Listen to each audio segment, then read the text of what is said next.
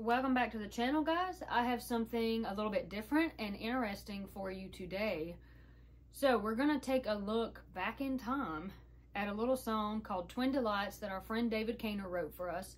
And I thought it would be fun, since we have this YouTube channel, we have all of this kind of data and archives of us playing music from a year ago, 2, 3, and it goes back several years. And I thought it'd be fun to pick out one tune and then find some footage of it and put those videos together so we could kind of see what that tune sounded like and how it evolved over time. So I've got 3 clips in this video, and then when I play this tune today, that'll be the 4th clip. But the first 3, so the first number 1 clip that you're going to see was us playing this tune, Twin Delights, probably 5 or 6 years ago. We're in Corey's room and we're playing, and we just look so, I look so nervous and tense and worried about it. This was a tune I kind of struggled with when I first learned it. It's kind of tricky, but David Kaynor, he had a really unique style of writing tunes, and all his tunes sounded different, but they all had the little special David touch, and I will say a lot of his tunes are a little tricky to play.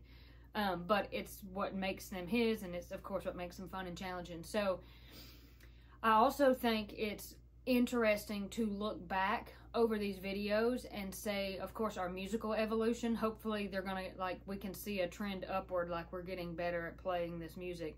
But also I think it's interesting to think about, where was I during that time? Where was I during that space? Who was I? What was going on in my life?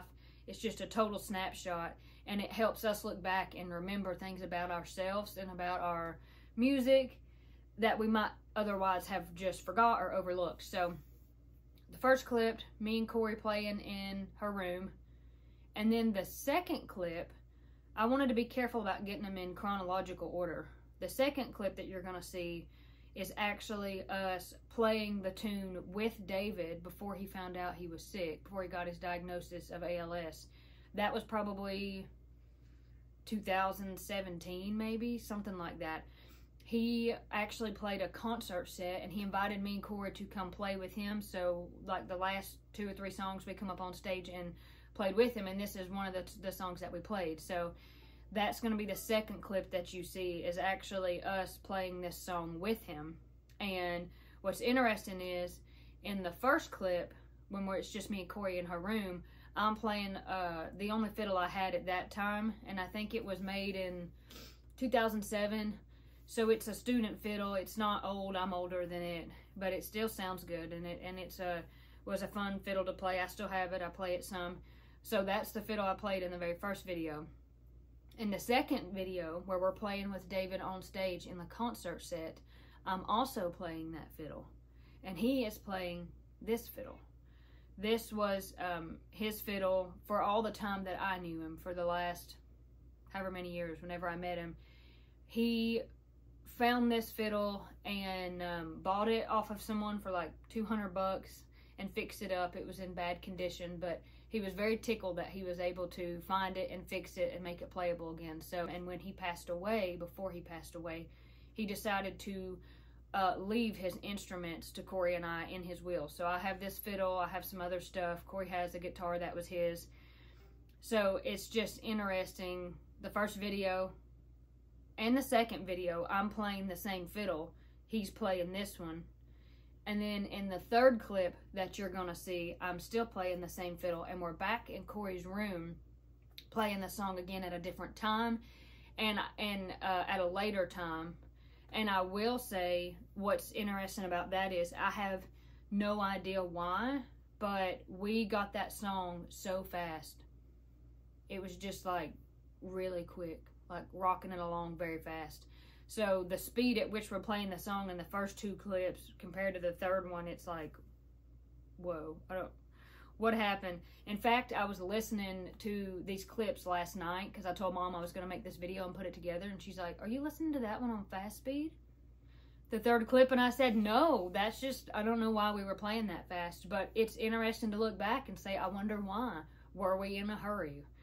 I don't know, were we trying to challenge each other to see if we could keep up with each other? I make a little face in that third clip too that kind of looks like I made a mistake getting this too fast, but I'm the one that got it started off like this. So those are the 3 clips you're going to see over the last 5 or 6 years. And then the 4th clip that you're going to see will be me now. I'm going to go ahead and play this tune now, and I'm going to play it on David's fiddle. It only seems fitting that we're talking about a song that he wrote that I should play it on his fiddle.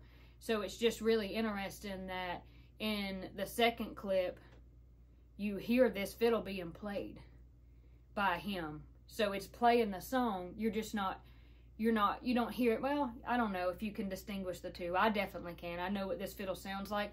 Even before I owned it, now that I own and play both fiddles, of course they have a very distinct sound to me, but I knew it then. I just knew his playing. I know what it sounds like. Because it's not my playing, because I know what my playing is. So it's just like it blows my mind to think, oh my goodness, he's gone. And I have this footage of him playing this song on this fiddle, and I have the fiddle. And I can play the song, do the crying stuff without him, of course. And I know that he would be so happy, and that he would be so tickled and thrilled that somebody was still playing his instrument. He was really worried about that, and he was very concerned, and he did not want his instruments to sit or to just be stuffed under the bed, or who knows what happens. He was very specific about where he wanted his instruments to go. Every time I play, especially when I play a song that he wrote, it just makes me feel close to him, and it makes me feel happy knowing he would be pleased and satisfied that his fiddle is being played. So one thing I will say about that clip that you hear me and him playing together, me, Corey, and him playing together on stage, David was the king of fiddle harmony. So you're going to hear just a straight melody line. That was all me. Katie cannot play great fiddle harmony. Of course, you have to have more than one, and I never have another fiddle player to play with. So that's part of it. But he was just really great. So if you listen close and really keep your ear out, you're going to be able to hear this really rich, like thick, textured sound of his harmony playing. And it was all done on this fiddle. So without further ado, I'm going to show you the 1st clip, the 2nd clip, the 3rd one, and then we're going to cut back here and I'm going to play it in real time. So I hope you enjoy these several different versions of this fiddle tune called Twin Delights. What we're going to do is actually one that David wrote for us called Twin Delights. So we really enjoy playing it. Yeah. 1, 2.